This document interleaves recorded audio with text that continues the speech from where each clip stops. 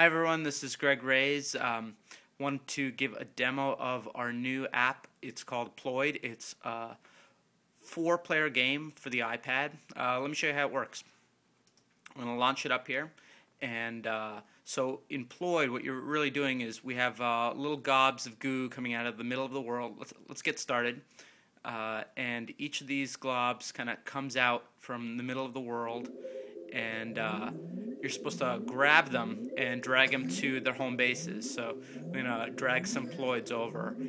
Now, the cool thing about this game is that it's the first ever 4-player multi-touch game. So you play it on a tabletop, and you can have 4 people playing it at the exact same time. And so you're trying to make matches with Ploids. So the individual Ploids can match on multiple dimensions, so they can either be the same color or the same shape or the same texture. They can also be different colors, different shapes, and different textures, so you can figure out kind of how you want to match them up.